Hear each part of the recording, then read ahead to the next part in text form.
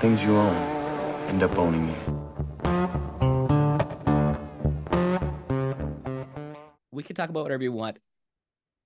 I found out about you through our favorite methed out doctor who goes shirtless into grocery stores and screams that everything is bullshit. Vegetables are bullshit. You know, that one guy sounds like this. You know what I'm talking about? You know what I'm talking about, I think. Because I forgot. I think you did some sort of response video to some of his dumb things that he says to like a study that he pulls out from whatever, however many years ago that, you know, has like a tiny little bit in it that he pulls out and then exaggerates it to the extreme.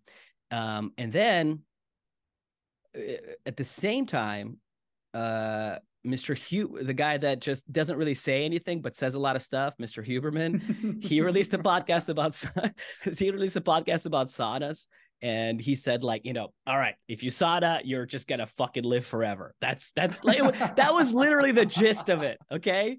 And then I really started going through all of your videos and stuff, and because you made a great you know, debunk or whatever the fuck you want to call it. You know, I know that it's just a, you know, a title to get people, whatever, the clickbait title, but you made a great video about it because you actually broke it down to like what it actually meant.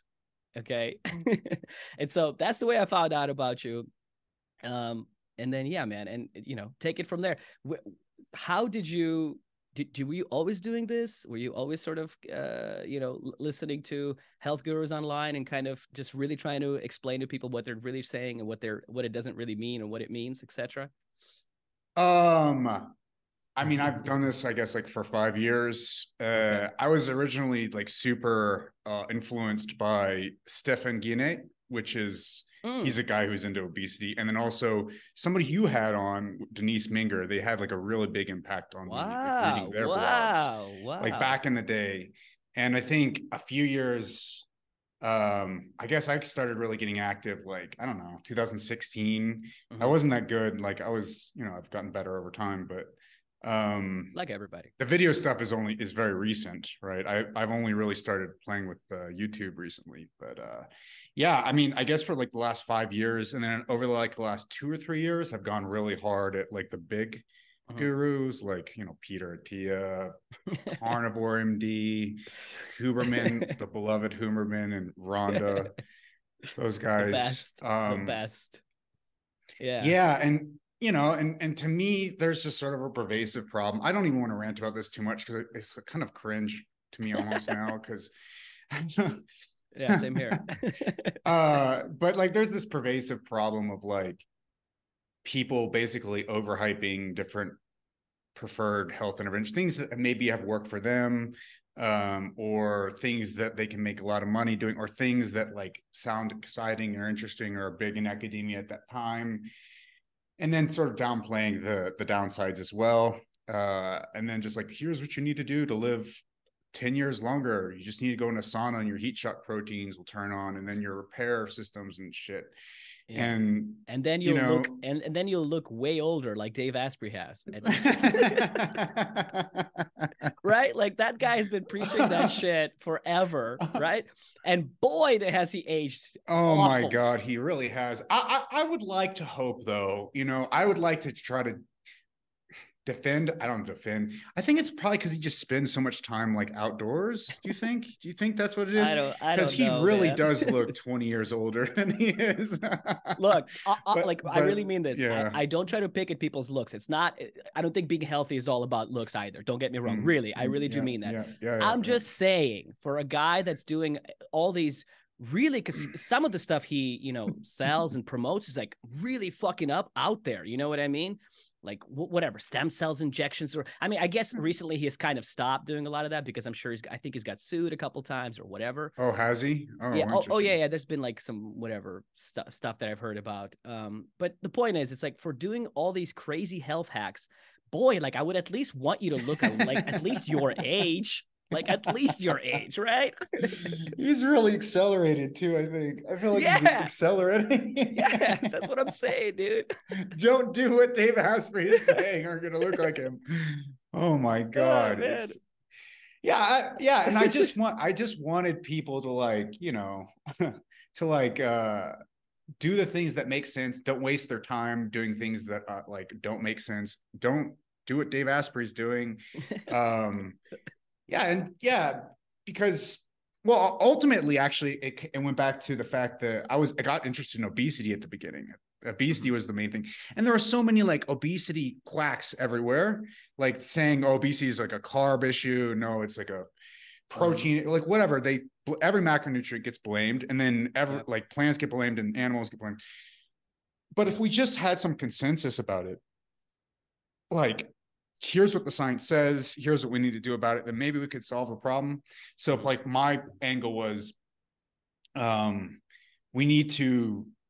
want to promote science that, for which we can get a consensus about. And then all the bullshit around that's distracting us is I wanted to debunk it, because I thought if we promote science that everybody can have a consensus about and everybody starts agreeing, then we can do something about obesity as a society. And so that was sort of my mission for a while. And then I got into all sorts of quackery. And all in the meantime, you were pursuing your PhD, your MD. What were you doing? Yeah, at the beginning, during the MD years,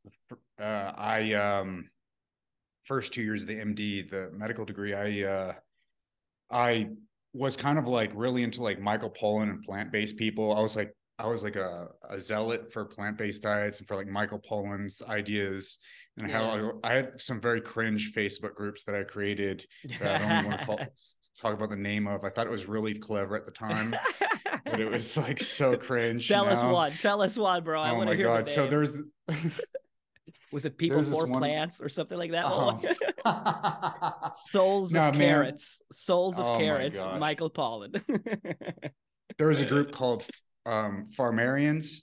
So, that's not bad. That's not terrible. That's not bad. It's kind of. And you only eat food that comes from farms, all right? Don't eat food that comes from factories. It's not terrible, honestly. I thought it was going to be something, that's not bad. Okay, fair enough. So you got into that. Yeah. And by the way, sorry, I just wanted to say, because while setting this up, you let me know that you successfully defended your thesis, right? So congratulations on that, sir. Thank you. And your thesis was on what was for simple-minded folk? You know what I mean? Is there a way for you to explain it?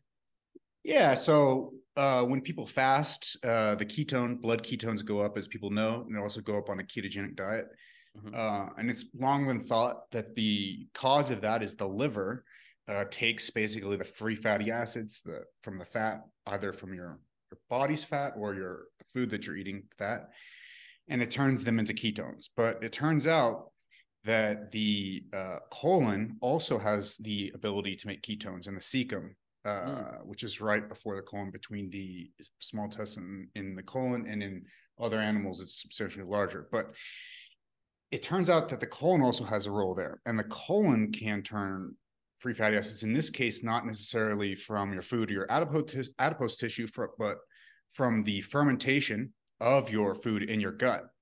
It can turn it into butyrate, which is a short chain fatty acid that then gets made into ketones. And this hasn't been understood or appreciated until my project. Wow. So in my project, this is like a recent thing that they discovered, because I haven't heard of that either, man. Well, we're publishing, so we're still submitting to journals. Just got a first rejection, so hopefully the next one will work.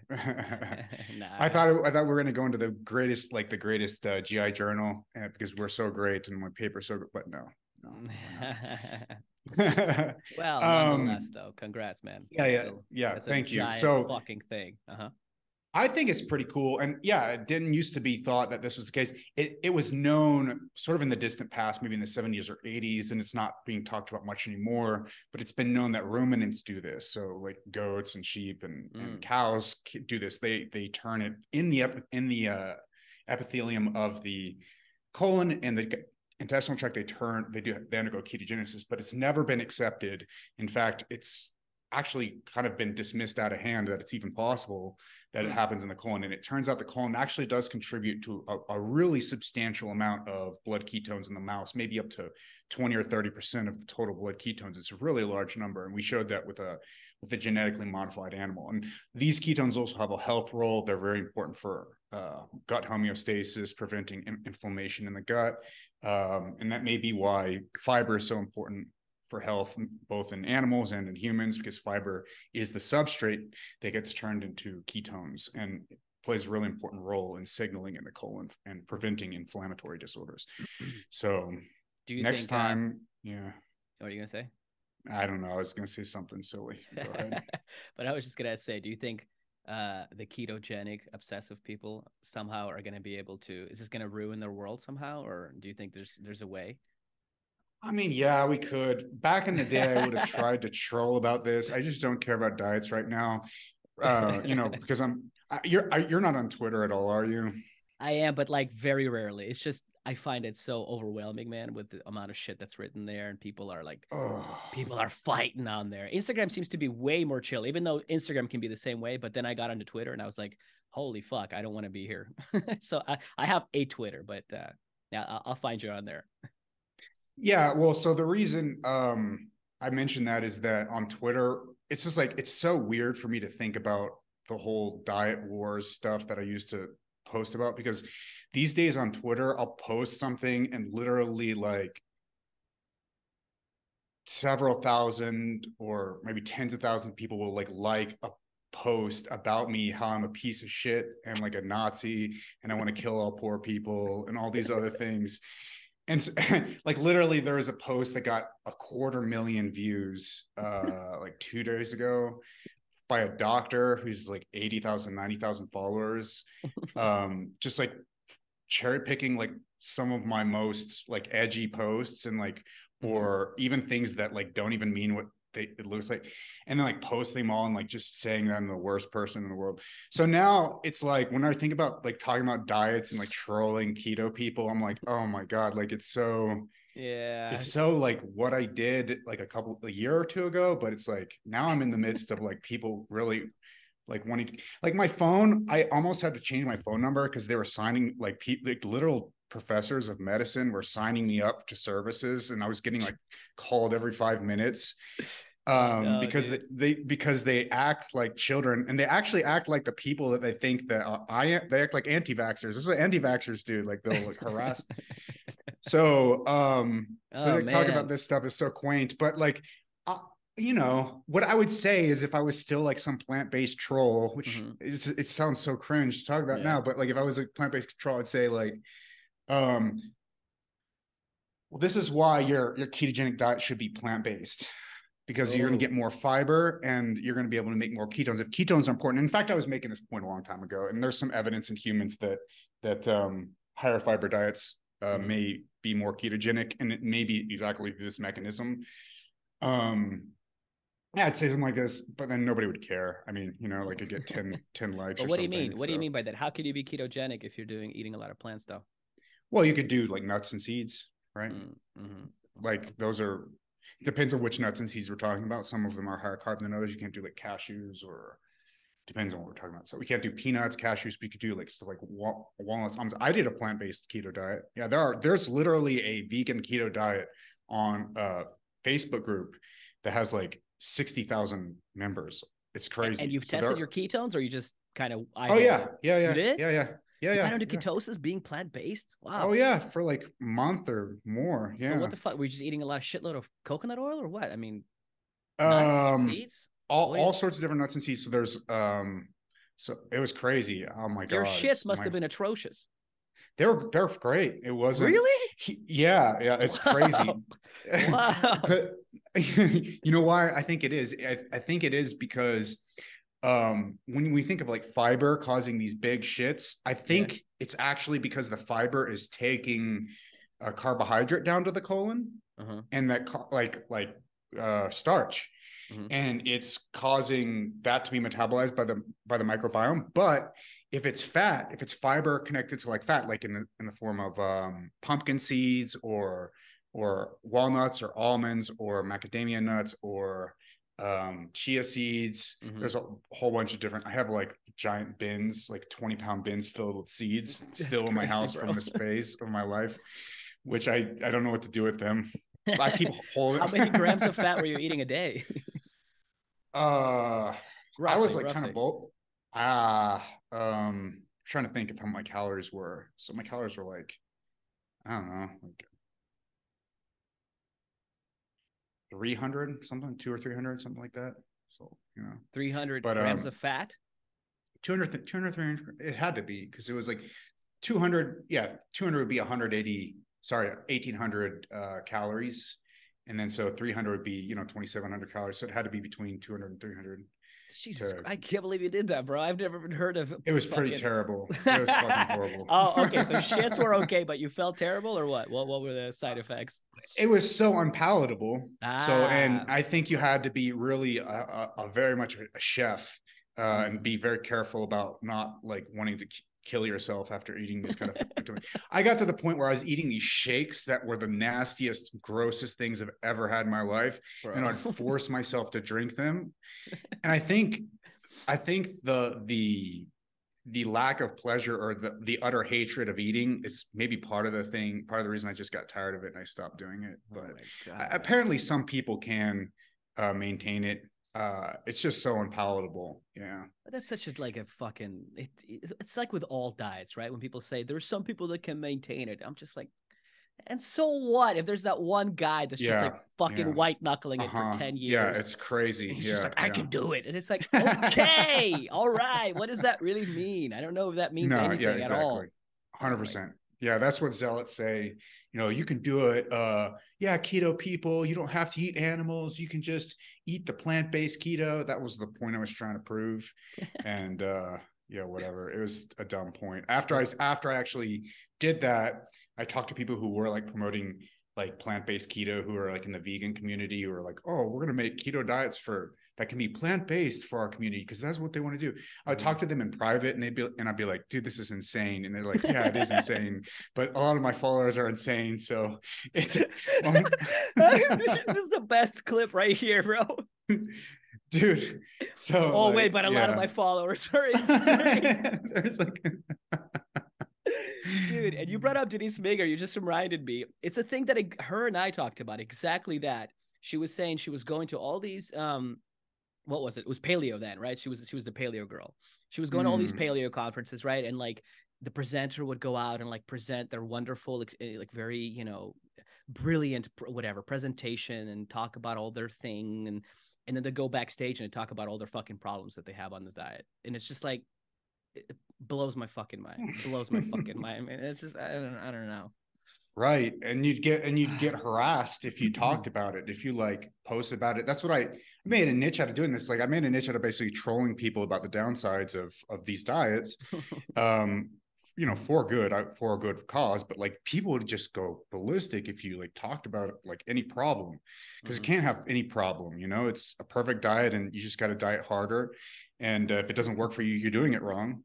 And it's insane. It's really horrible. Like that mentality is the worst, that cult mentality. And that cult mentality is also happening with COVID too, right? Like, all right, brother. Well, so just mask harder, lockdown harder, ivermectin harder, booster harder. That's all you got to do. Yeah. And we will get rid of COVID and we'll live in a utopia. And it's only the conservatives and right wingers who are preventing this from happening, for our utopia from happening. So. Well, brother, that's why I wanted to bring you on. I mean, part of the reason, like I said, is because you went from Huberman to, I think at first you were very open about, supporting everything that was going on with COVID, right? Oh, yeah. Like most, I mean, why not, right? It's I feel like if you're in the science community, whatever's presented to you at the time, you're going to support, right? Well, I mean, look. How'd you feel about it in the beginning? Yeah, I mean, yeah. So what's more precious than a human life, if we can save human lives, like what other things should we be prioritizing over that? Let's say you don't care about saving human lives as much, or the COVID policy that we have is not something that you support so much. Why is that? Maybe it's because you don't care if people die. Maybe you're like a Nazi, maybe your worldview is that you feel like,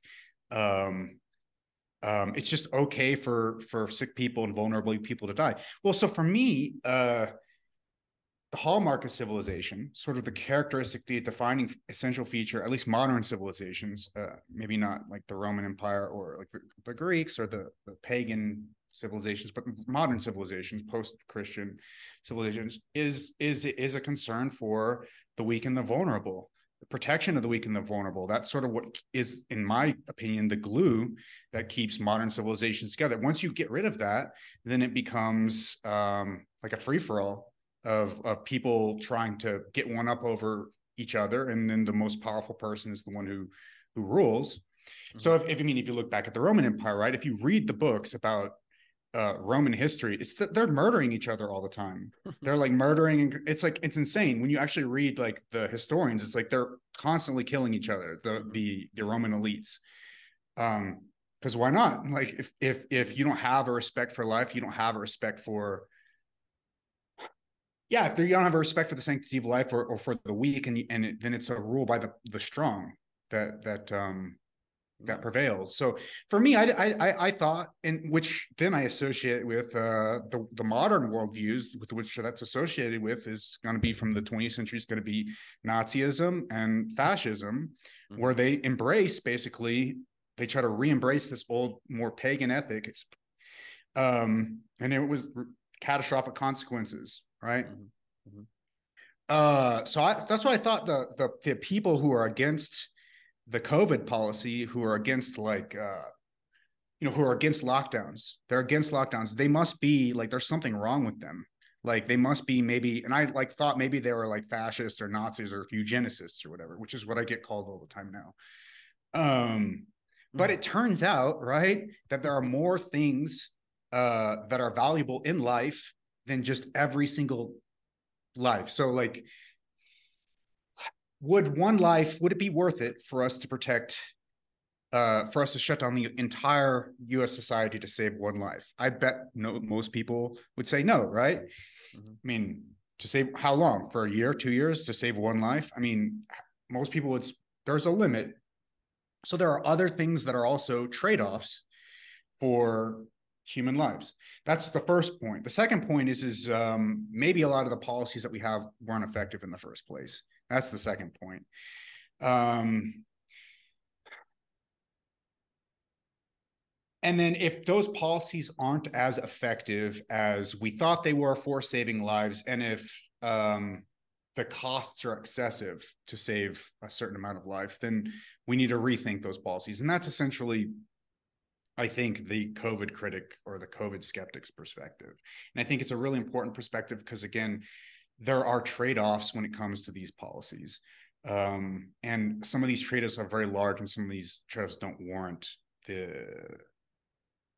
or at least even if you reject this perspective that I'm saying, at least you have to acknowledge that there are downsides to the policies and there are limits to which we can apply them. And we have to have a discussion as a society about what those limits are and about what those downsides are.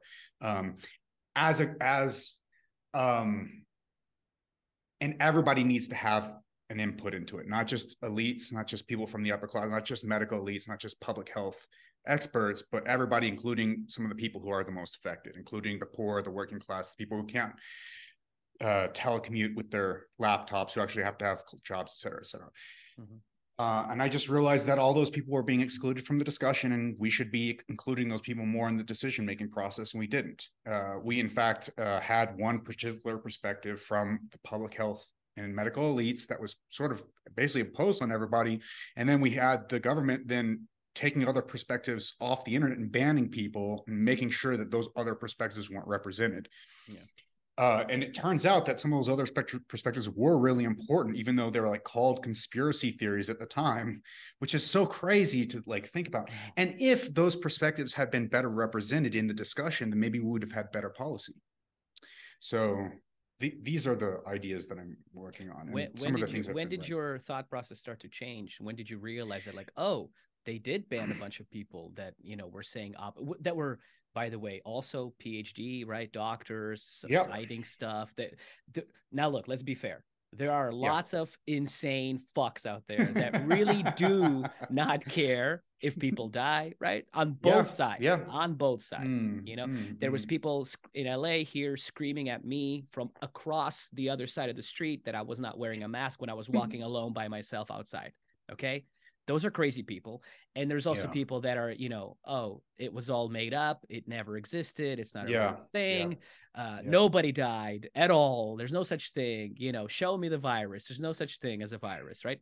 So there's crazy fucks on both sides. But when did I'm almost more interested to talk to you because I'm really interested in how your mind has changed because honestly, looking back now, where are we at? Almost April 2023. To me, my experience has been with people that were on the left side that, believed some of these crazy things. And then people on the right side that believed some of these other crazy things that their opinions didn't fucking change at all. Whatever they thought in March 2020 is the same shit that they think now. So like if they were like, we need more vax passports and we need to test everybody and and then the people that are on the right that were like, it's not real, it doesn't even exist, still think the same thing. I have not met many people that not even like a little bit of like a sign of like, oh, maybe they're questioning it a little bit. My experience has been with people, at least maybe it's because where I live, I don't know, but is that, like I said, it's just been people that stayed on the left and the people that stayed on the right, and they don't even give a fuck. They don't even want to look over at the other side. Like, oh, wait, like perhaps something, maybe we shouldn't have done this or should have done this. That's been my experience, which is why I find, you so interesting and intelligent because, like I said, I don't really even care what side you're on. I'm just interested that you are questioning things and looking deeper into them. And I find, I find that awesome. Thank you. And I think people do change their opinions. Maybe people who aren't like as vocal, people who are a little bit quieter. I think that it seems to me that those are actually the smart people, it turns out. I think like the ones who are not shouting all the time. Like there's some really smart people who, you talk to and, they don't have any social media presence. They're not, but they're super smart. Maybe it's the dumb ones who talk. So maybe you're right. To a degree, sounds like there's something to you know that, what I mean? The other thing I'd say is I would love to present to you a story where I'm just like coming to a greater and deeper understanding based on like an objective assessment of the evidence, but that wasn't what happened. So for me, I started making content. I think I want to say, what was it? It was like early 2022 or could have been early 2021. I can't even remember, but recently I started making a lot more like video content and making more content about, and so I was a debunker for a long time. I was just sort of aggressive about like knocking down like exaggerated claims. And I basically had a pro-establishment perspective about this. And I thought like the establishment was great. And, they may make some mistakes, but overall it's moving in the right direction. And I think to some degree, I still believe that. But at some point I said, I'm not going to go out and debunk everybody as much anymore. I want to like make maybe more of an online career as more of an influencer. So I wanted to start, not just like this guy's wrong, not just Carnivore MD's wrong, but also here's what you need to do, or here's what is an interesting idea for you to think about. Like offering something positive instead of just like tearing people down. And once I started to do that, I started to get torn down. So I started to get attacked by like the evidence-based people, which they're not evidence-based. Like they're just like, often they just have a pro, or we call it like an establishmentarian perspective, or like establishmentism. They're just like, whatever is not like completely orthodox, they're like, oh, that might be misinformation. And they can always cite something to promote this idea, like that you're promoting. But if you know the science really well, there are important discussions to be had that are not just within like, here is exactly what the recommendations are. There's a whole range of other discussions, which is worse. In some cases, the recommendations will move or whatever, but there's like a whole range of unclear area and scientific debate to be had.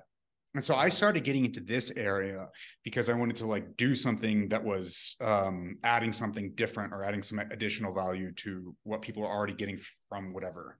And then I just started getting just torn up. And I was right about things. Like I was, you were laughing. It's like, it's funny because it's like the people that look at everybody else and they're like, these fuckers are in a cult, man. They're in a fucking cult. They're just all patting each other on the back. And they're, you know, just like, yeah. They don't realize that they're also in a cult. It's just a different cult. And it's just like, hey, you're also in a cult. And you know, to a degree, it's like we're all in a cult. It's like it's like the people say, you know, like, I don't believe in labels. I don't believe in stickers, you know? And it's like, okay, as a mature person, I know what you mean. You're saying that there is more to humans than just a label of like, you are Kevin Bass, a scientist, done. Like, I understand there's more to you, man. I get it. But at the same time, labels make it a little simple just to break things down. And it does explain a good bit about you. So it's just like, just because you don't like labels, it's like having a label that says, I don't like labels. And that's also a fucking label. That's my thing with these people. So it's just funny, man. Yes. Like so the people who say they're not. So I was just going to say, so like, you went from being in sort of, they thought that, oh, Kevin is with us. He's part of the group. He's part of the cult. To now just being just Kevin, just doing his own thing. Now they're tearing you down for, you know, thinking outside of their, you know, thought process, I guess. Is that how it happened? Well, if we want to put a label on me, we can put a label. I went from Kevin the debunker to Kevin the influencer. Right. Okay. And for the people who are like very evidence-based and straight-laced, that kind of stuff isn't acceptable, even if it's legitimate. Like, even if the ideas are legitimate, it's just, you have to follow the guidelines exactly as the guidelines say. Yeah, do you think this is fun? I don't know why you think this is funny, but it's because it's funny to me, man. Like I said, it's like they're like, no, like, okay, we have to, you know, you have to do it like this because any other way is wrong. Yeah, that's what they did. So I would say stuff I know is true. Like I would read the paper. I know this paper 100% inside and out. Like I understand exactly what it's saying. I have complete clarity about it. And I would talk about it, and then they'd be like, no. Like that comes from the FDA science. This is what current FDA policy is, but no, this is inconsistent with what like the current reigning consensus is in like the dermatological community. And then I'd be like, well, maybe the dermatological community in this way is not. I'd start engaging about it, and they'd be like, you're not an expert. I'm like, God damn it. Like I know what I'm talking about. Like, way better than this person that you're using against me. Like I know the better than this person. I'm sorry. You know, so it just turned into this really dumb, like me against this really dumb group thing. And I just started having a light bulb that when I was like, oh shit, is this how I've been treating everybody else all this time? Also, have I been a part of this group seeing this way and pulling the same crap on other people that they're pulling on me right now? This happened to me, you know, not quite half a dozen times, but like several times. And each time it was kind of like traumatizing. Like, these are my people, like, but they're like, they like hate me now, or they think I'm bad now. And like, what's going on? And at some point I just started to think like, okay, I just started to open my mind up to other perspectives more and more, because I realized that what I had shut out not necessarily for rational reasons. I had shut it out because it wasn't a part of my cult, my tribe, right? Because you're not supposed to engage with these ideas because these ideas are from people who are bad and, you know, whatever. And in fact, I'll be honest, I started to have more sympathy for that. So I started to not just be open-minded. I started having more sympathy for the people who, like, the people who hated me hated. You know, because because I felt bad for what they were doing to me, and I also felt bad for them. And that's where the COVID transition happened, because I started to see that people who are called like peddlers of misinformation about COVID were in some ways just being mistreated for their opinions and for their feelings and for their differences in values. if you didn't like lockdowns, it didn't necessarily mean that you wanted people to die, but maybe you valued freedom more. You valued freedom more than taking this one particular outcome of salvaging every single life that you possibly could.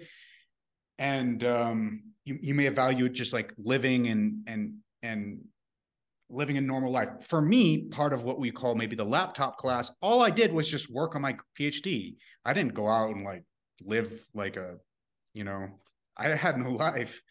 So it's easy for me to say, oh, you need to go lock down. I wouldn't even relate to anybody. I couldn't even relate to anybody who had a different opinion than that, because that wasn't my life of like, being outside and doing things.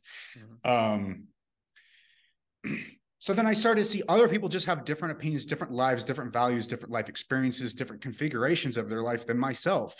And those people with those different opinions are not just spreading misinformation. They just are telling their own freaking opinion that's different than mine. They're not like invalid or illegitimate because they're different from me and I don't understand immediately why they're having the opinions that they're saying.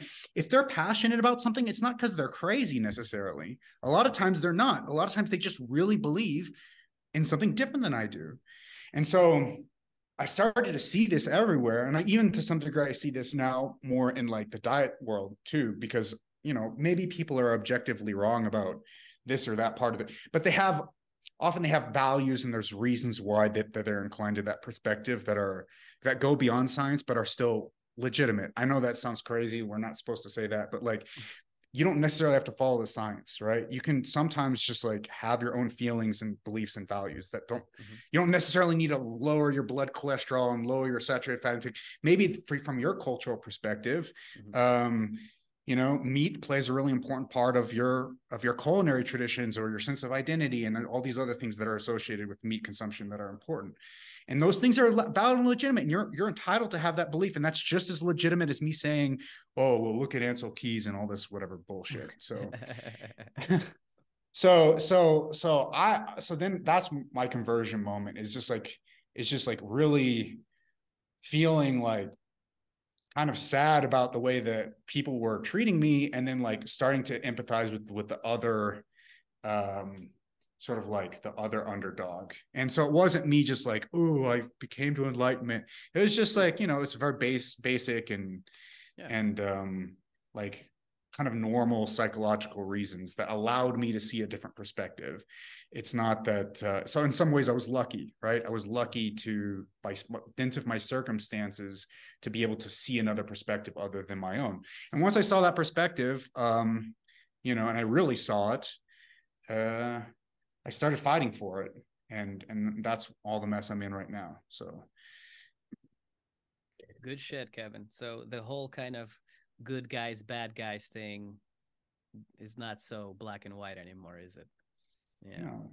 Yeah, man. Even the people who hate me now, who act completely terrible to me, it's really changed my view of other humans also, like my empathy and my compassion and stuff. I can't hate people the way I used to, because it's complex, but like everybody's just coming from their own place for their own reasons. And it's not wrong, like everybody's on their own journey. I know I sound like frou-frou and shit, like, oh, look, everybody's in their journey.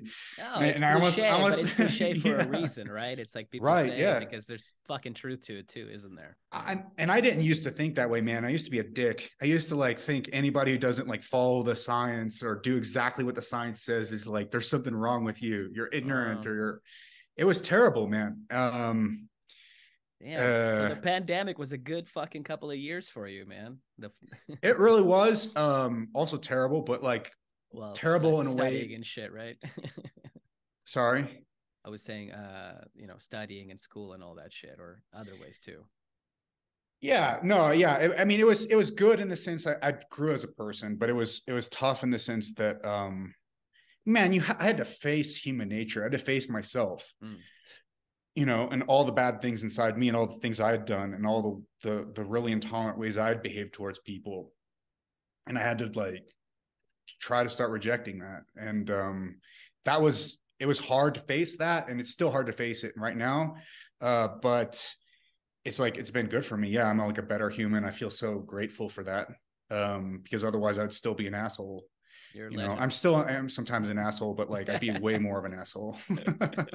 You're a legend. Hey, I am too, and I know my fucking Instagram account is just me, making fun of people daily. But That's so funny though. That's so good. I know. but I try not to ever make it too, personal. I just, because sometimes people say crazy dumb shit, and it's just like, come on, you don't have to say that. So I just make fun of it, and I try not to ever be too personal, because I like you try to see myself as not being a fucking asshole and just tear people down for no reason, because like you said, I mean, everybody's just doing the best they can. I get it. I do think people sometimes are lying through their teeth and are bullshitting you, like fucking, I don't know, David Avocado Wolf, who's been doing that for like 20, 30 years. David Avocado Wolf. Yeah, that's OG shit, right?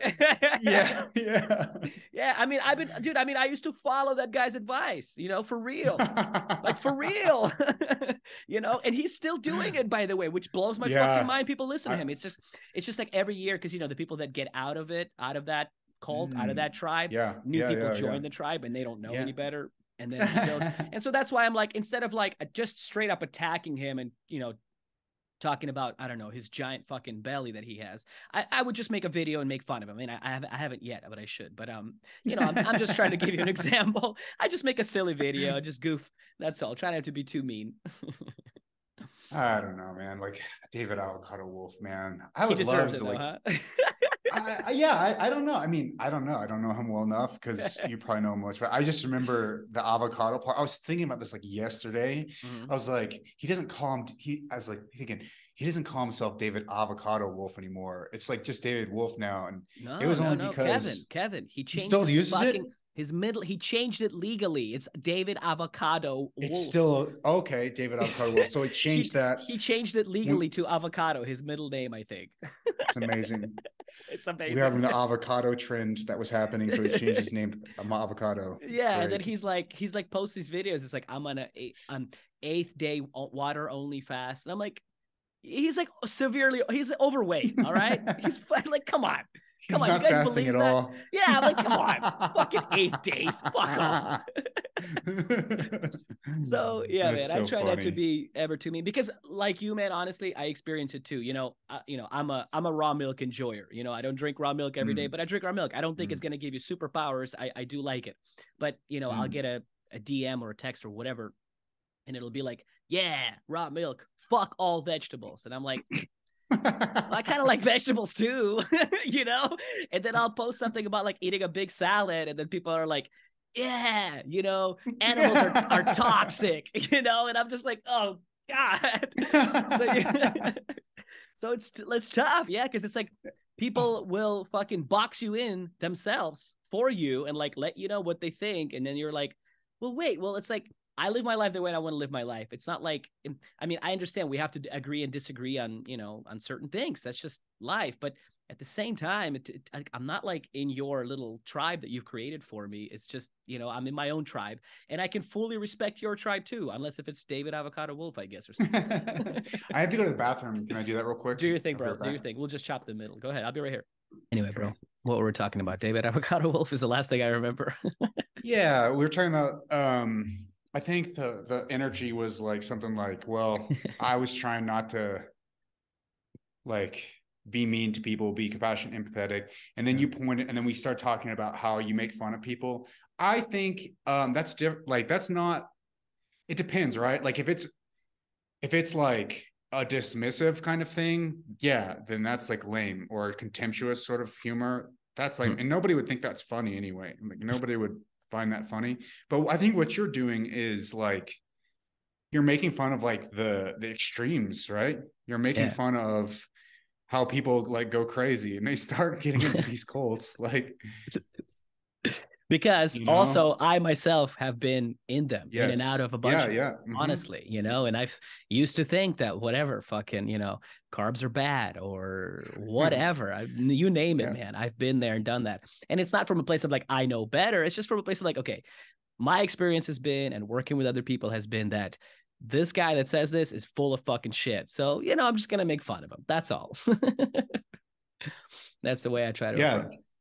Yeah. I think, and I still, Well, I mean, I'm still debunking, right? Like I'm still going hard as hell. Like the reason that I'm getting into so much trouble and having all these people like tweet and like try to shut down my phone and stuff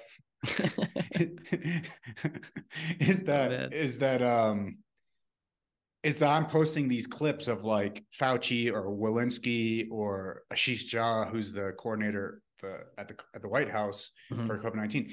I'm just posting them clips of them saying stuff that's wrong. And then I'm like, yeah, this is wrong. This person was smart enough to know at that time that this was wrong. This person was lying. And then I'll get like 1,000 retweets or 2,000 retweets and like, I don't know, like 300,000 views or something. And then like Med Twitter like loses its mind because I'm telling the truth in a way that makes their hero or their messiah look bad. And they lose their mind. You know, I think there's still place for the kind of debunking. I just think it's interesting. I may just be in a different cult, dude. I may just honestly have switched my cult. I don't know if I haven't. Like I said, at the end of the day, like like as people, when people say like dogma, it's like having no dogma is a dogma too. You know? Yeah. I just it's you will end up with a dogma, even having no dogma. You'll have some kind of de facto dogma. That's what I'm saying. Yes, that's what I'm saying. Yeah, but at the same time, like I try to live my life in that way of like, cool, like I'm in my own little world, and I'm open to. Also, people are full of shit when they say they're open to exploring, or like when people use the word like open-minded. I think mostly they're just fucking lying. You know what I mean? Like mostly people are like, I'm so open-minded, and then you say something that like completely destroys their argument. Then they'll say, oh my God, you're so close-minded, right? And you're like, but like, what happened to you being open-minded? I'm just telling you, like, I have a different opinion. Like that should be a valid thing. So what I'm saying, like, I try to live in a way where it's like, okay, some people don't agree with me. I'm like, that's cool. Like genuinely cool. If I can make fun of you, you can make fun of me. You know, I try to not take life too seriously, bro. But like I said, perfect. Yeah. Yeah, I think you're getting at it perfectly. And I think this is the change. I think this is better, which is that, you know, your views, your beliefs, etc., they're not related to like who you are morally as a person, who like your value as a person. They're just views and beliefs that you have, and other people's views and beliefs that they have, it's not related to their value as a person. They're not bad people for believing one thing or the other. That's just where they are at their point in life for the reasons that whatever reasons that determined that. And it's perfectly fine. They have just as much value either way, and it's like it's perfectly okay, and we can have a disagreement about beliefs without making it a disagreement about who has value and who doesn't. And I think that's the big change that I underwent, is I just stopped judging people according to their beliefs. We can still make fun of, but when you make fun of those people for having weird beliefs, you're making fun of the beliefs. You're not making fun of them. You know, you're right. Yep. Yeah, yep. Exactly. Yep. Because I know that, you know, they have wives and children or whatever. I mean, like, even if they're goofy. Yeah. Even if they're, I mean, sometimes it's like, really? You know, really? Somebody had sex with Dave Asprey? Really? All right. I'm sorry. I'm sorry. I take it back. Does he have kids? Does he have kids? Yeah. Oh my goodness. So, I wonder what it's like to be his kid. I wonder too. That's why I'm like, damn, like that's interesting, you know? I don't know if Avocado has any. I wonder. He must, no? I feel like he must. I have a friend that used to be out on the inside circle, but I don't know. I haven't asked him about the kids. So anyways, try to genuinely live where people say like agreed or disagree, but they don't really fucking mean it. You know what I mean? I try to be like genuinely agree or disagree. Yeah. I disagree with your views. I don't think you're a piece of shit because of it. Yes. And I think that, you know what I think that requires, though? I think it requires like emotional regulation skills and psychological maturity to be confronted with something that maybe is a little bit different than what you're used to and that you want to react against. But then you sort of like take a step back and you allow yourself not to do that. And I think you actually have to develop that skill. You have to develop emotional maturity to get to that point. Yep. And and I hope more people can develop that, because it seems pretty lacking these days. Seriously. And like that's what I'm saying. Like you'll meet people that will tell you, okay, agree or disagree, but then they'll cut you out of their life. I've had that experience, man. They'll just be like, oh, okay, like no, I'm cool with you, Kevin. I'm cool. block. Yeah. You know what I mean? Like, Yes. like, yes. so you didn't really mean that. Like, that's what I'm saying. I genuinely mean that. Like, that's what I'm saying. Like, look, some people you're not going to like. I get it too. You know, we're not trying, like you said, we're not trying to be whatever fucking chakra Buddhists here. I'm just saying most of the time, try to just be like, cool. Okay. Yeah. I disagree with you, but I'm actually going to be friends with you. And if we were friends for 10, like I would never do, like if I've had friends for 10 years, like just because if I disagreed with them on this one thing, like it would never cross my God. mind to just be like, you know what, dude, I don't think we're going to be friends anymore. Like that's fucking It's stupid. crazy. It's crazy, but that happens all the time. It happens all the time. Yep. I can't talk about this. Let me think. So there's give it maybe there, like a whatever somehow there, make up. yeah. There is a person with whom I was working on a project before I started changing my views about COVID. Mm-hmm. And we had known each other for like 5 years online at least. And he actually helped me a lot with my PhD and thinking about how to go about completing my PhD. And I wouldn't say we were close, but we were friends. But he like an hour or two ago sent me a message like saying like he just genuinely never wants to be associated with me ever again. Please never contact him ever again. And this just relates to the views I had about COVID and it's crazy, man. Like I lost whenever I made like changed I lost like 90% of the people who were like my associates or colleagues on online, like 90%. 95%. I'm sorry that happened so, to you, bro. But dude, genuinely, fuck them, and they or yeah. They have to come around. Maybe they'll come around, and then yeah, it's sad in a way. It's really fucking. You know, sad. it's actually in ways. You know, you're right though. It's not sad because you really learn what those people are about, and then there are the people who don't do that and who are cool anyway, and you know those people are legit. You know, you like really get great clarity about that. So. Yeah, go. Yeah, I've had a few of those experiences too. So what I'm telling the listener is go tell everybody that you're a Nazi. Do it for about a year, and you'll figure out like who's really test it. Oh, that's funny. Yeah, test it out. But yeah, man, I was just saying that I've had the same experiences too, and exactly like you said, and at the same time, it has strengthened a lot of my relationship with some friends, you know, like you said, oh, you're a real one. Like, look, man, we disagree on this one thing or a bunch of things, but like, I'm still cool with you. I think that's really important. Like you said, and it's really missing in our culture today, no matter what, you know, what country you're from or whatever. I really think that's missing everywhere globally, man. It's just like I said, oh, you don't agree with me? Oh, okay, that's fine. I'm open-minded. Like I said, see ya. Like just never fucking like, what do you mean you're open-minded? What do you mean you're not open-minded at all? Oh man. They can't even talk about it. They'll just cut you off immediately. It's crazy. It's insanity. Yeah. Yeah. And they'll say they're open-minded, like literally like a few minutes before that point, you know, like we can talk about anything. Let's talk about it. Like, I literally had that experience with a chick. I'm telling you, I was dating a chick and she was like, I'm open-minded. And I was like, yeah, me too. Like, I'm super cool. Like, whatever. I don't know. I live in LA. Like, I live in the most like liberal place ever. Right. So like, I'm all about you do you, I do me. I think people being able to do whatever the fuck they want with their life is really important, you know, but then I would say one thing and she was like, okay, cool. Ghost, just block, never saw her again. I was like, all right. I mean, I guess you're not that open-minded, huh? You're just like a little open-minded or something. I mean, I don't know what you call that. How long had you been talking to her? Oh, not that long, thank God. But yeah, okay. not that long, thank God. That's good. Yeah. No, I mean, it would have been crazy if it was like, I mean, but I've had that relationship with some friends that I've known. I had a friend, same thing, just was asking me some questions and I was answering some questions and I was like, hey man, been a long time since I've seen you. He lives in another country. Fucking blocked me on Instagram, couldn't find him again, and it was just gone. And I was like, okay. And this was a guy that, you know, wasn't a best friend, but a dude that I've stayed at his house. Like, oh gosh, yeah, you know, somebody I know, and it's just like, that's it, I'm gone. You know, but that's a great strategy though. Like, I'll just go around and tell people, oh, I'm so open-minded, and then I'll just be waiting. Like, all right, I'm gonna say, I'm gonna get you. Like, So Let's see. keep that Yeah, on yeah. reserve. Oh man. So well, okay, since we're talking about the topic of sort of changing your mind or exploring different ideas, anything else you've been recently, maybe not necessarily changing your mind, but thinking about differently? Nah,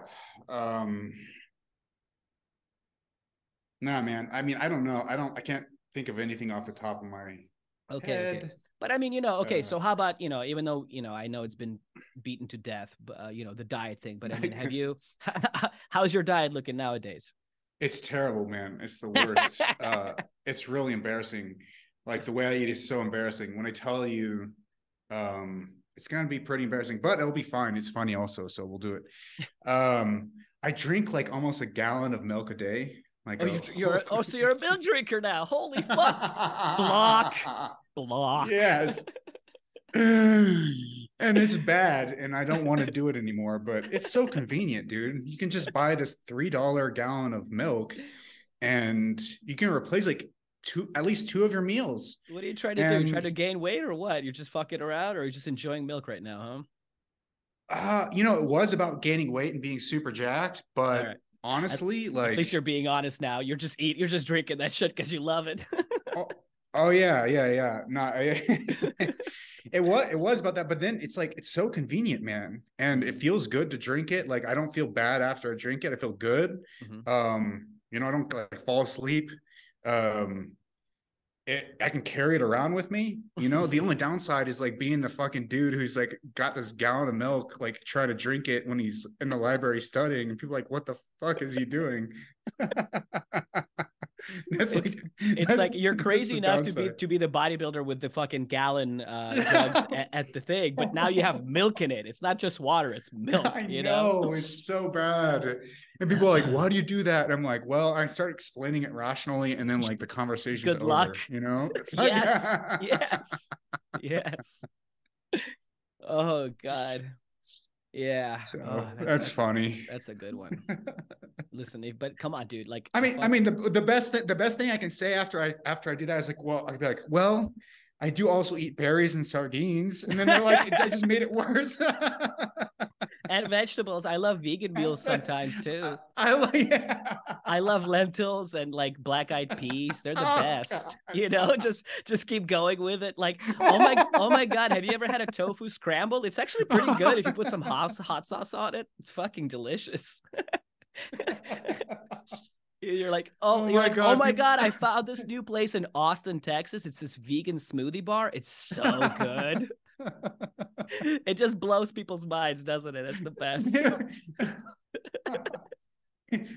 People just like don't know what to do, man. They're just like, I know. That's how I've been living my life for a long time, honestly, because it's like, that's what I'm saying. Like, I love milk, I love vegetables. I don't know, man. And it's like, just like you tell people and they're just like, you see it, like the connection's not connecting, they're just missing each other. And then they're like they don't know what to do with me, Because there's a bunch of good vegan restaurants in LA. I don't go to them regularly because first of all, they're just fucking overpriced, and it's like, so whatever. But every once in a while, they're fucking good, man. Like, I like it. It's tasty. But then like I want to go and drink some milk too. It's just like funny, man. Oh my gosh. Yeah, that messes with people, right? Like the vegans can't deal with that, and then like the meat eaters can't deal with that either. Yeah, like, why are you at a vegan restaurant? And it's funny, right, that they both are able to get equally as angry. You know what I mean? Like you watch Bart K or whatever, like rant on his fucking YouTube channel. You're like, yeah, you're like, Jesus Christ, dude. Like, I just want to give him some, I don't know, a banana or something. He's just like ranting. And it's like so hard. And I'm like, Jesus Christ. But then, he is definitely a disturbed character. Oh yeah. I don't know. If I would be curious what we would find in his basement, and if we just arrived there one morning, it just went down like, what's in your basement? There's just bodies in there or something. I don't know, man. He's an interesting guy. Yeah. At minimum, it's going to be something really weird. Like it'll be something really weird down there. What if it's a bunch of vegan food? just just a Oh bunch my of fucking gosh. salad or something. uh, yeah, man. Yeah. So it's okay. So, All right, all right. How's your it was a training fun. lately? Are you still doing jujitsu and shit like that? Or So for the during this last three time? months, I haven't been able to train, but I started again, and I started doing. So I was on. Well, so for the San Jose thing, I went to uh interview at Mind Pump. I don't know if you've ever listened to Mind Pump. They're just Yeah, yeah, yeah, yeah, yeah, it's yeah. a Of fitness course. podcast. They're cool guys. They're really cool Yeah. guys. Oh, okay. Cool. Cool. Love them. Yeah. So Sal Di Stefano, he gave me like access to one of their training programs, and so I'm doing what's called like MAPS 15. It's basically just like 6 days a week, two exercises, 3 sets of like 8 to 10, two exercises each of those days. So it's like really simple, nothing to failure. I actually feel great coming out of the gym. I'm not like smashing myself into the ground. And actually I come out feeling like better. I'm like, holy shit, Yeah, that's that's probably right. how you should feel.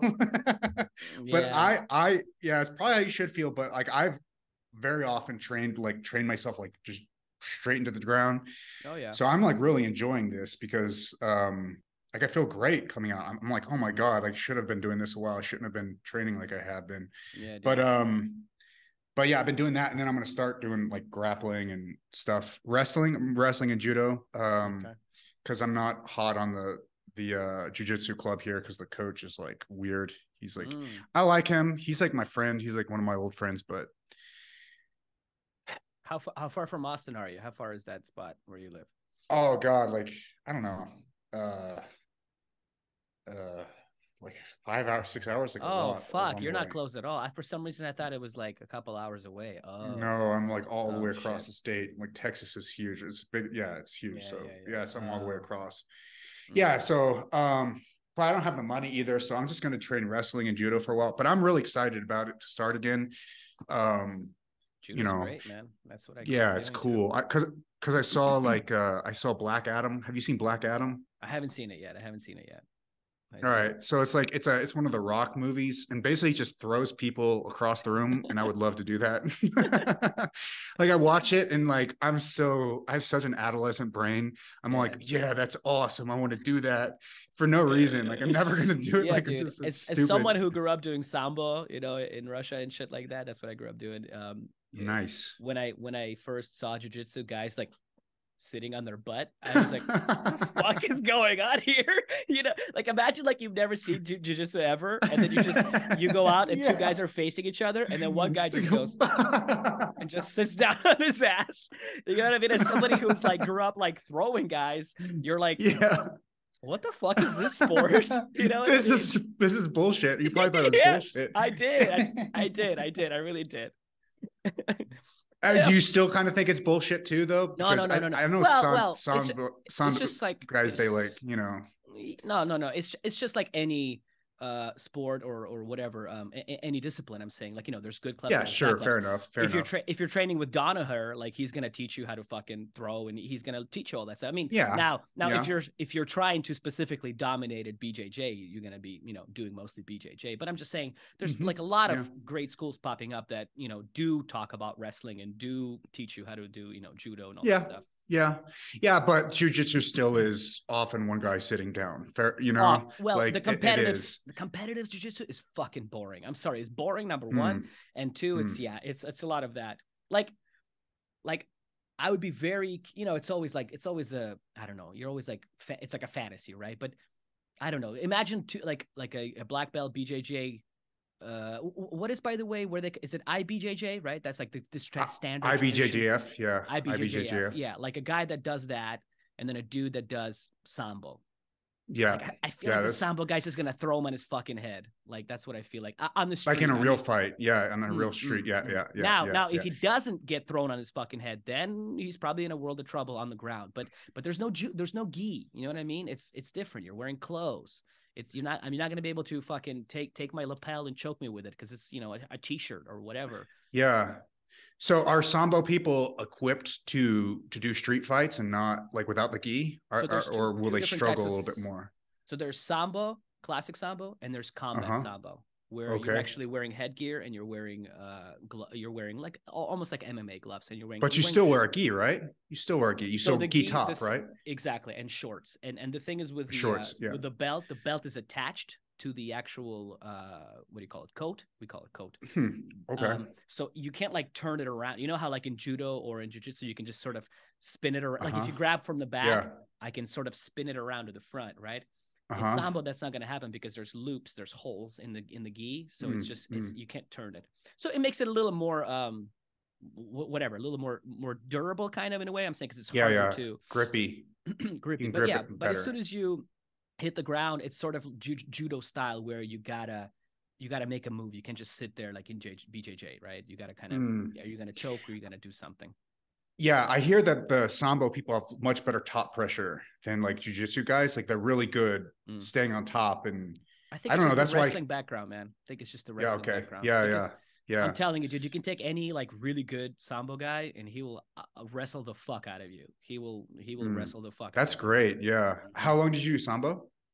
I started doing, I did a bunch of shit over 10 years, man. I did karate, I did Sambo, I did some of those sort of funky Russian style, weird, dance fighting shit, like Sistema kind of things, not quite Sistema, but that style. So did a lot of that. Yeah.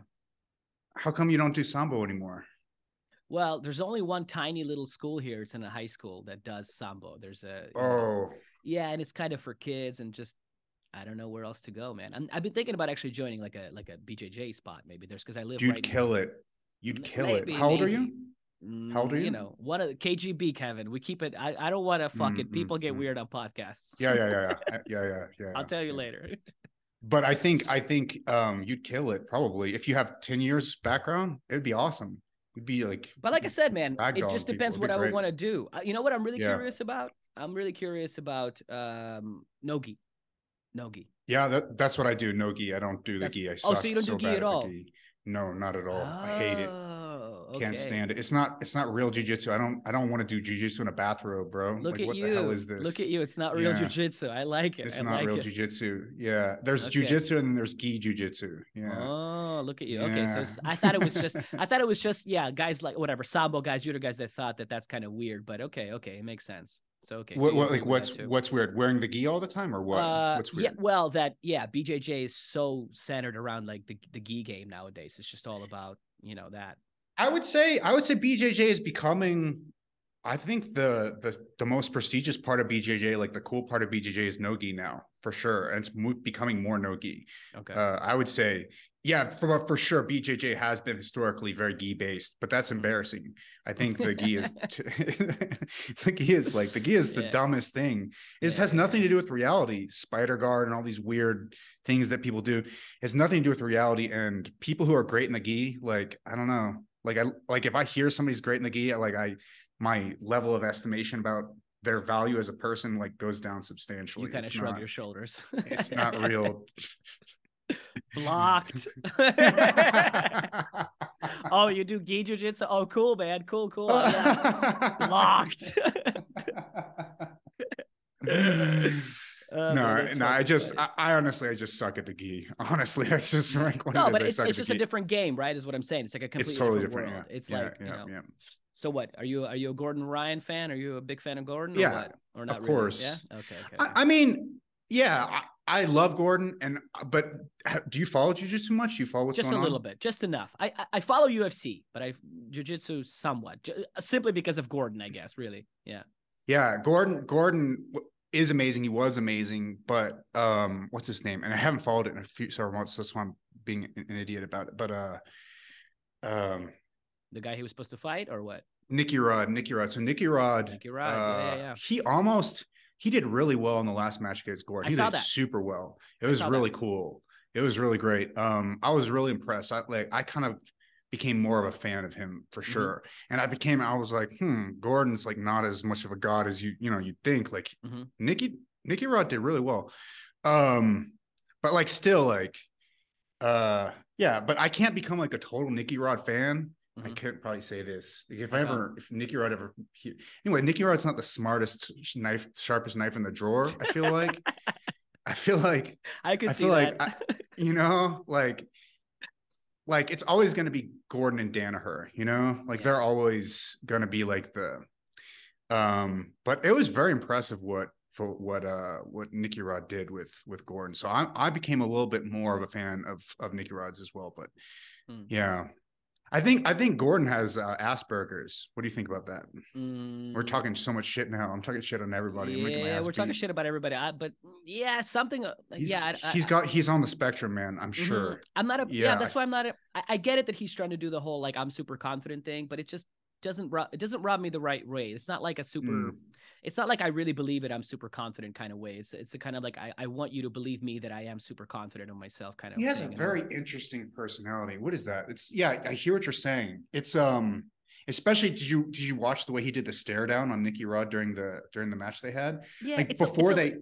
Yeah, he did it like small dick energy, I would say. You know what I mean? It's no offense. Totally small dick no energy. Offense. It's really weird. I'm sure he's gonna hog. I'm sure it's fucking, but it's just the energy was a little small dick energy. Yeah, it really was. And it's funny why he does that, you know, because he's the best. He knows he's the best. I don't know. Maybe that's good marketing, though, man. Maybe that's good marketing. You know, maybe that's you know, like if he played this like, oh, I'm quiet and confident, like I'm completely secure kind of thing, nobody would follow him. Yeah, everybody we follow him because we love to hate him. Karate since I was in Quebec, like a very, very respectful, you know, like probably not gonna work. Yeah, nobody would give a shit. This is why nobody's giving a shit about jiu-jitsu until Gordon. It's true. It's because he's got so much big small dick energy that we love him so much. No, like I said, I mean, maybe he's like the nicest guy, sweetest guy ever, but it's just just the way it looked to me in that moment. I was like, not really a fan of that, but I don't fucking know. Like you said, it could be him just playing up his own thing. So it's like whatever. Yeah. I think I love Gordon.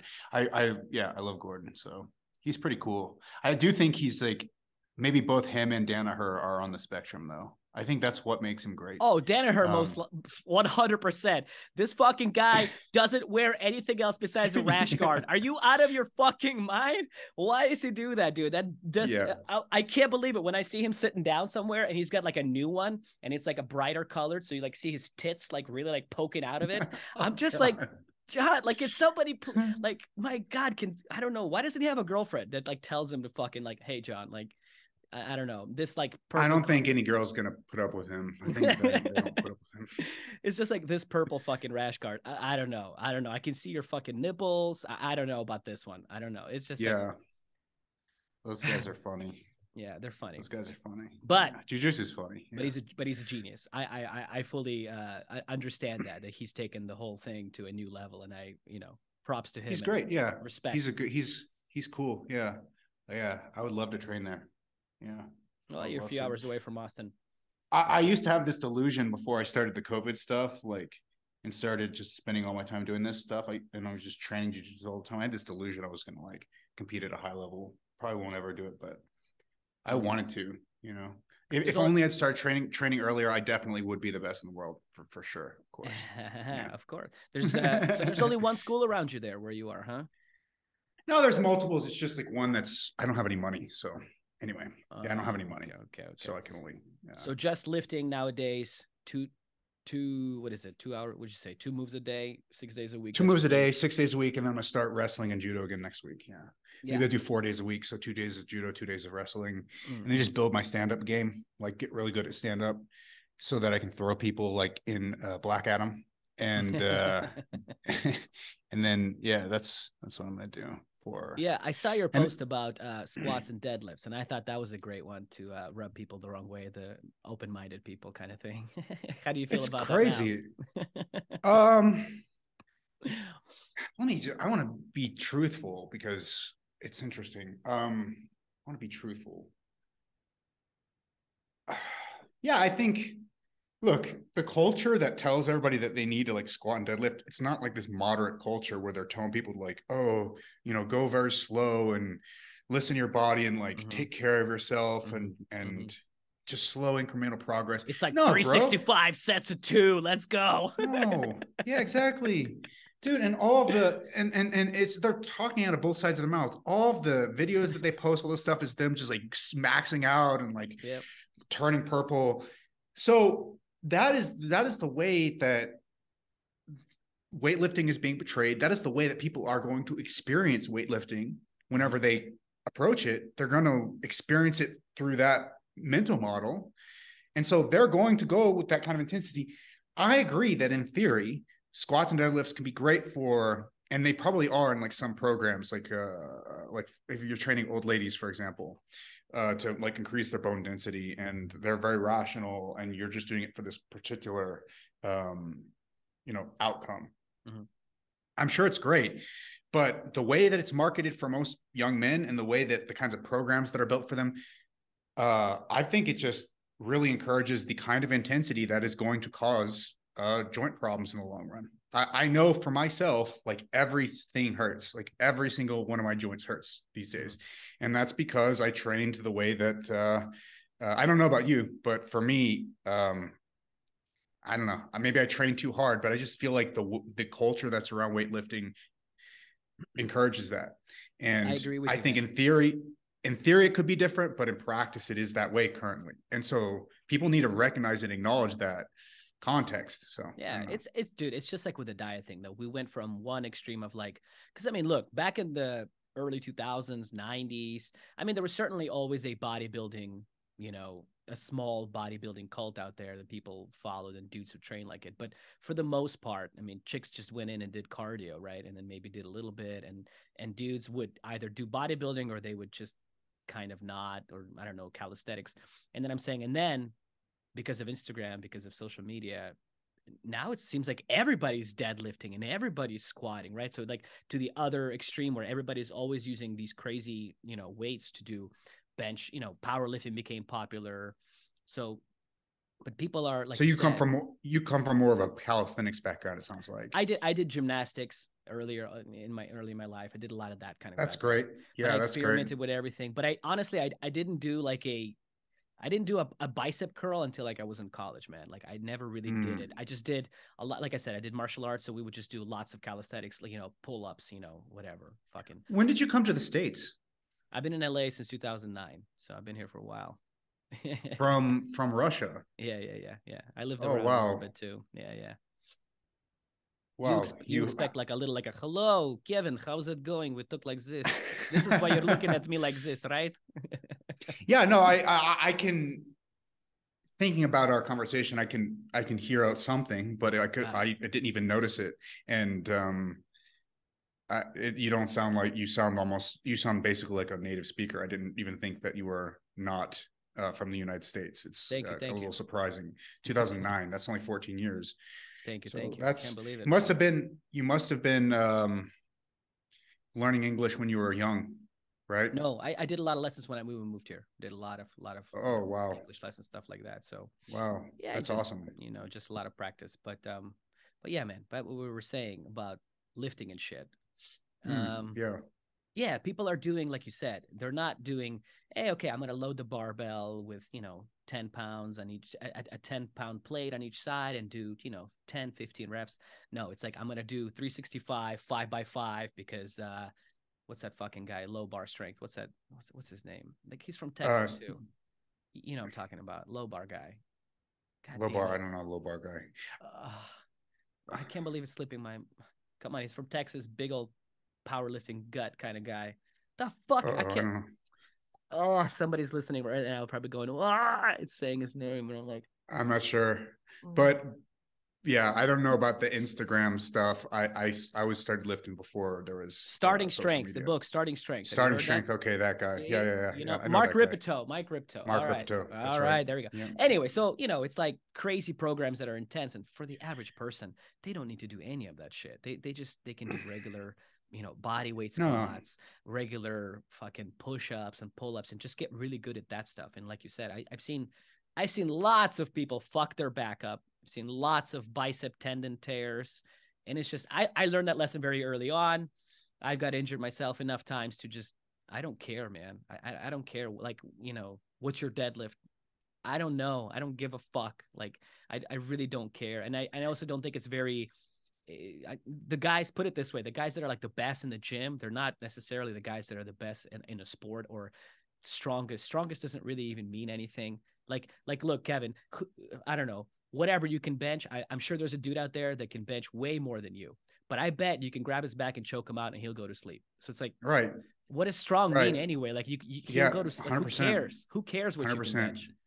100%. And that makes these meatheads really angry when you start pointing that out to them, because then like their peepees shrink like several inches even more at that moment.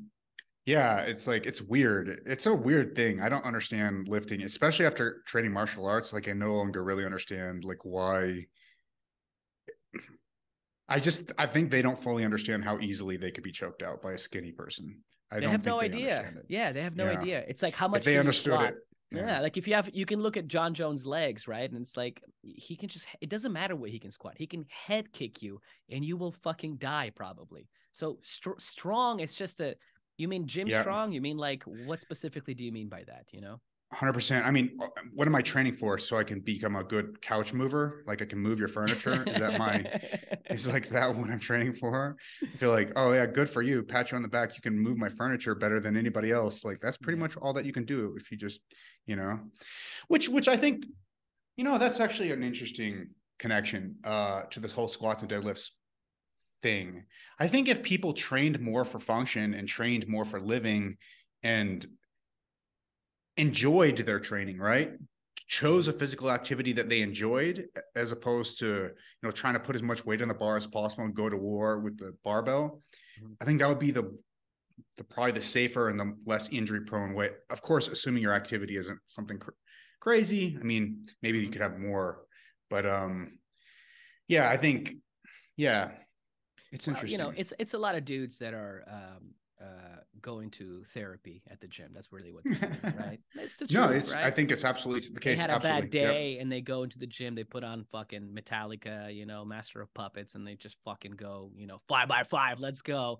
And then, they feel better. And I get that. So it's like, but yeah, but long term, man, yes, I've been training for a long time. And I know a lot of people that have been training for a long time. So, I do it professionally. So it's like long term, the way that you're doing it actually, which is like, just go in, instead of going 3 days a week and going balls to the wall and leaving the gym feeling like you want to die, go every day. Yeah. But don't go balls to the wall, but go every day. And then you actually I'm feel loving like, it. Yeah. Because I think a lot of people are, including myself, honestly. Sometimes you love that feeling of like I'm spent, right? Like I let it go. I let it out of me. Yeah. And like you don't get that if you just go easy every single day or easy a couple times a week. But if you go, moderate somewhere in the middle every single day, then you actually do get that feeling again of like, okay, so I worked out, but I didn't fucking murder myself and I can, still do stuff.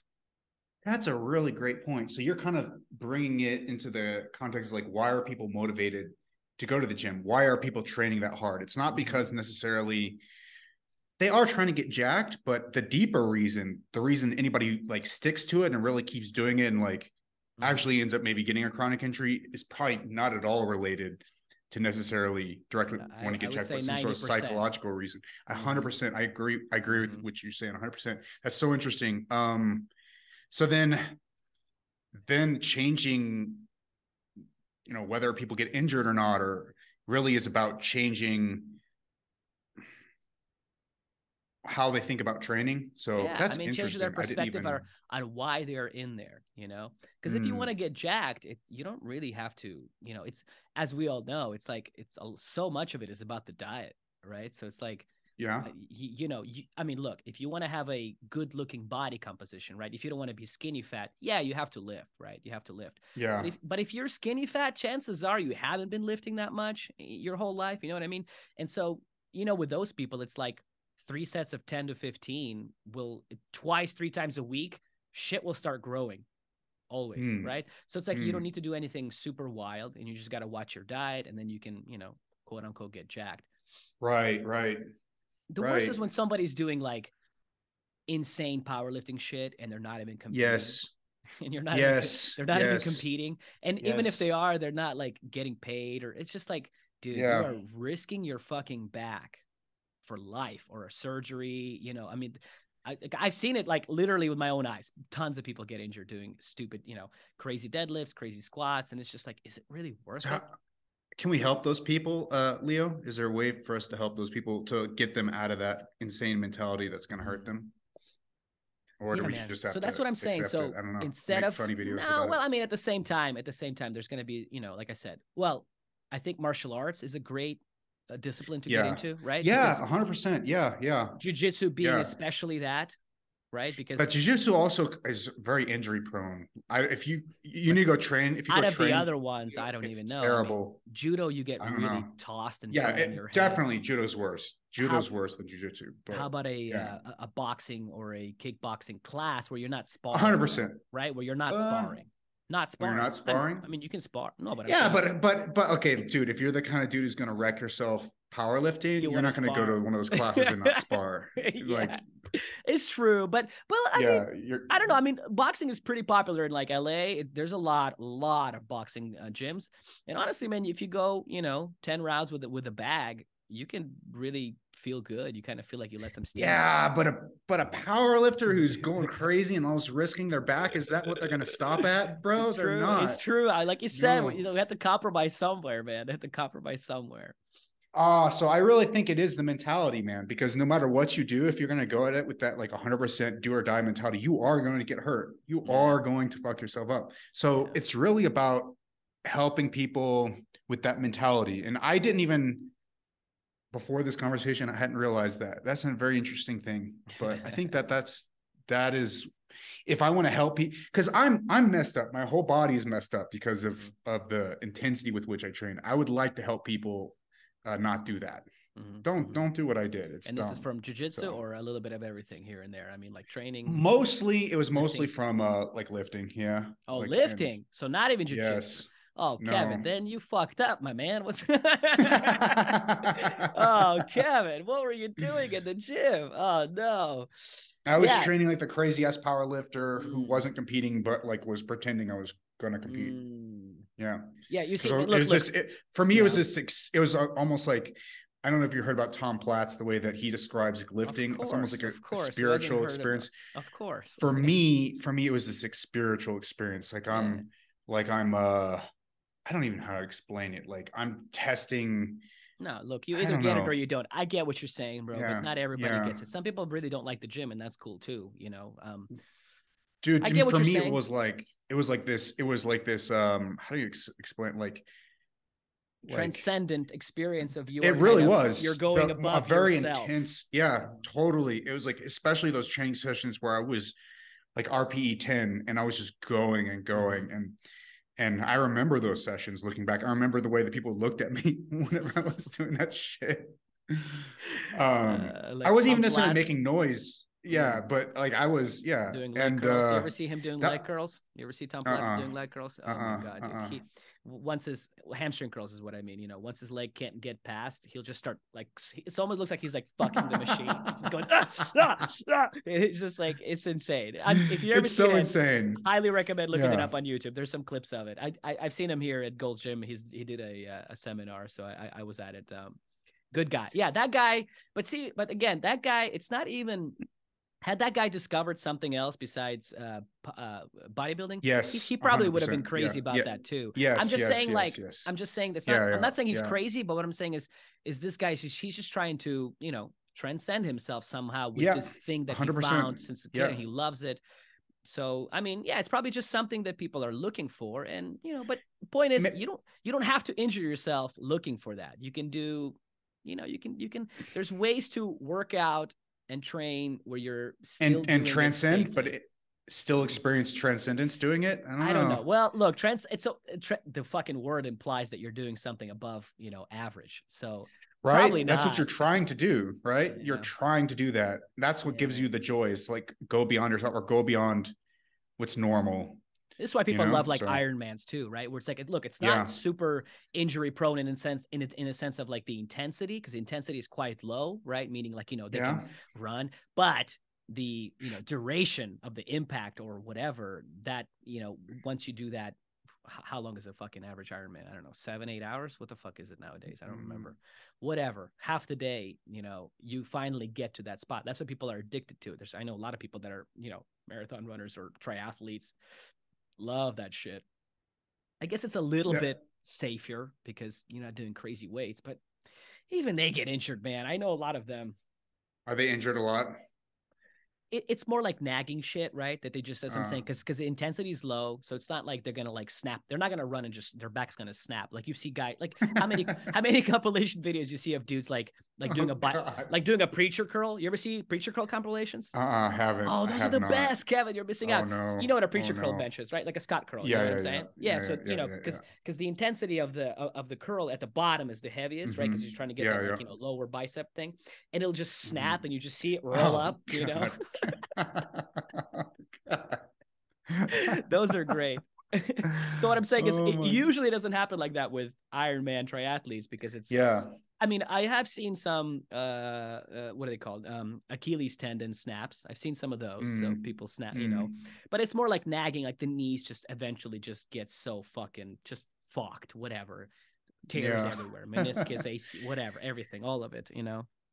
Yeah, the recent David Goggins Joe Rogan interview that I heard I'm where his so knees curious. were like Sorry, did you listen to that one? Yeah, I'm just saying I'm so curious to see how that guy's gonna be in 15 years. I'm very curious. Yeah.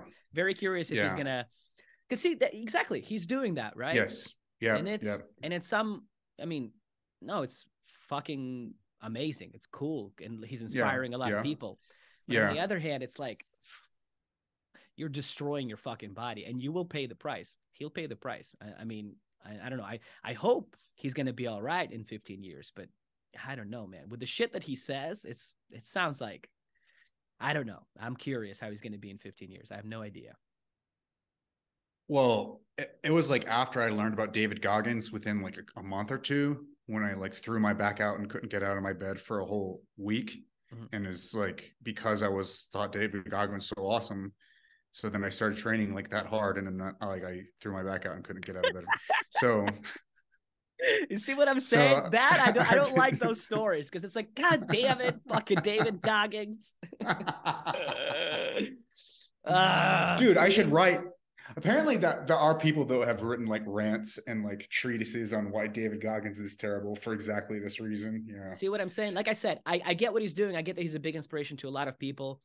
But it's great. His books are just crazy to read. It's so great. Like I love it. I read the first one. Yeah, I read the first one. Yeah. I don't know, man. You know, there's definitely a way to at least get close to that feeling that you're looking for, I think, without going that hard or that long or, you know, whatever. Do you do that? Or do you feel like you get there? No, dude, I'm like you, Kevin. I work out every day. I've been doing that for years. So for me, and I used to also, you know, do whatever, 4 days a week, 10 by 10, you know, Charles Poliquin programs of like German volume training. Where you go full. Oh, boring. Yeah. So boring. Well, 10 by 10 is boring, but he's had, you know, Insane Shed too. It's like whatever, German volume training. You ever tried that? You're going upper body, lower body. You just throw up instantly. You fucking throw up instantly, really? Bro. If you go hard enough, if you really put like, you know, if you're if you do 10 by 10 squats, Well, for example, if you do 12 chins, 12 squats, but like 12 RPM, you know what I mean? Like I mean like, you know, at your maximum, and then you go into dips or bench, and then you go deadlifts, and you superset. Well, not superset. You do all that four of those circuits. You do that, you'll throw up right away, my man. Because you're going upper body, lower body, upper body, lower body, up, and it's just like, ugh. So I used to do that shit, and then don't recommend it anymore to go that hard. Look, CrossFitters are doing it too, right? They're fucking doing that. They love their Fran or whatever. Yeah, jiu-jitsu guys are crazy. I can't really talk about training injuries and shit. Jiu-jitsu is insane, and I go to competitions, and it's retarded how insane we are.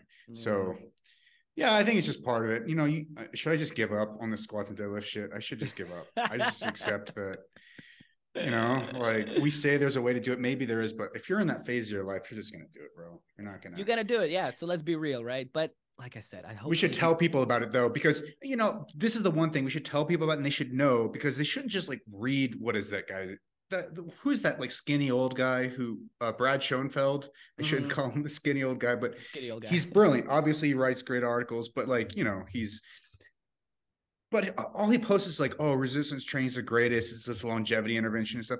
Dude, it has downsides. That's all I'm saying is people should be aware of what the downsides are and know that there is an upside and downside. Yep. And if you're going to get involved with this the way that me and you were talking about it, you run the serious risk of this downside. Now, if you're like a robot, there are people who are like robots who can literally like program their training to be like very systematic, and they just like build up and they don't get injured that like rarely, if ever.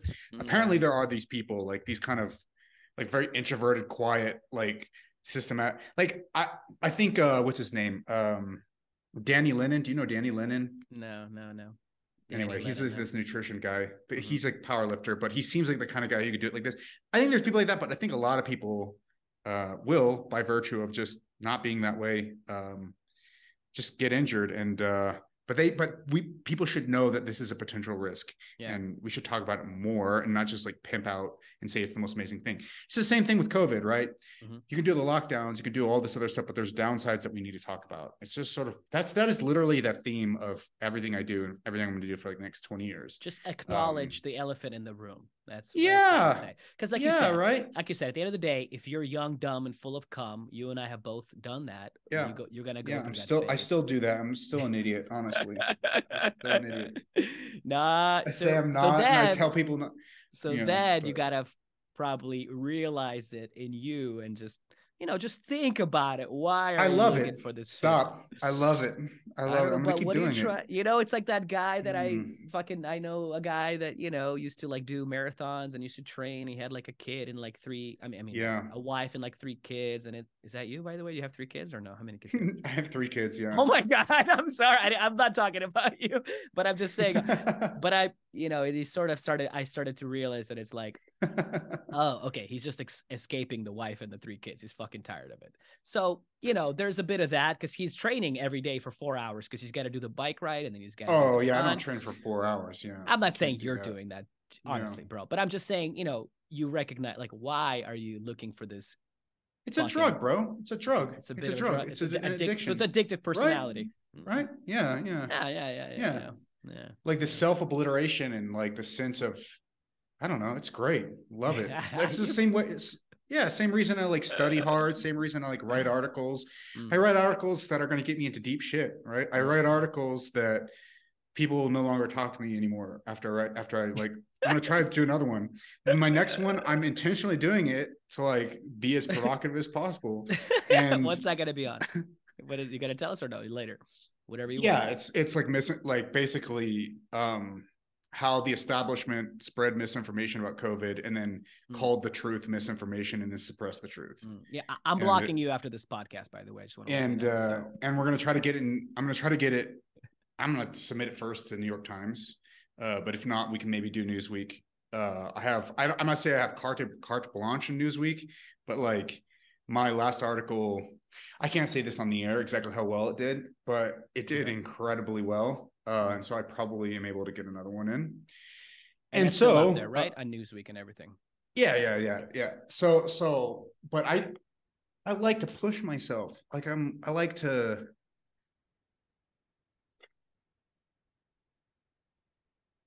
feel alive. I like to, like, we only got one chance here, we only got one chance in this place. Maybe I'm just rationalizing my bad behavior, my bad pathological. I think you maybe want to experience it to the fullest, which I want to like push it to the limit. And I don't want to be like, I don't want to be like, oh, I'm too afraid to say something that I think is true. No, I want to say the thing that's true, maybe make it even more, like even stronger than the truth, like even more, make it pop even more, and then release it. And I want to know that I'm not afraid. I don't know what drives me to do that. Maybe what is it? I don't want to be on my deathbed and think back and think I shied away from life. So I want to almost push life to its limit to know that I didn't. I don't know what drives that. I'm not sure, but dude, we do, as they say, huh? It really is. I really think, we only got one chance, so you might as well go to the fullest. So That's that. So I'm never going to quit doing this in every way until, so till the end. But I love it, bro. I love it. That's maybe this is a great spot to end it. So this has been a great fucking chat. Thank you. People can find you on Twitter, on Instagram. You have a website or something? yeah, I mean, my website sucks. You can also, my Substack also sucks. For now, you'll upgrade it. You'll push that to the limit too. You'll get better. So I'll tell people this. I'll tell people my my Twitter, and I'll tell people some other stuff. But actually, apparently, according to the Mind Pump guys, you tell people one place it does better that way. Mhm. So my Twitter is just Kevin Nbass, EVINNBASS. We're also going to try to get together a podcast. I've got a podcast that I want to do with these three guys. We're going to do a pilot season if we can get it started. And then I'm hoping that will grow into something big in the long term. But check that out, and also check out my Newsweek article if you guys are interested. Something like the scientific community got COVID wrong and it cost lives. Mm-hmm. And that was I'll link article. both of those things. I'll link your Twitter and I'll link your article. So thanks for coming on, bro. Thank you so much for your time. Thanks for having me, dude. Things you own end up owning you.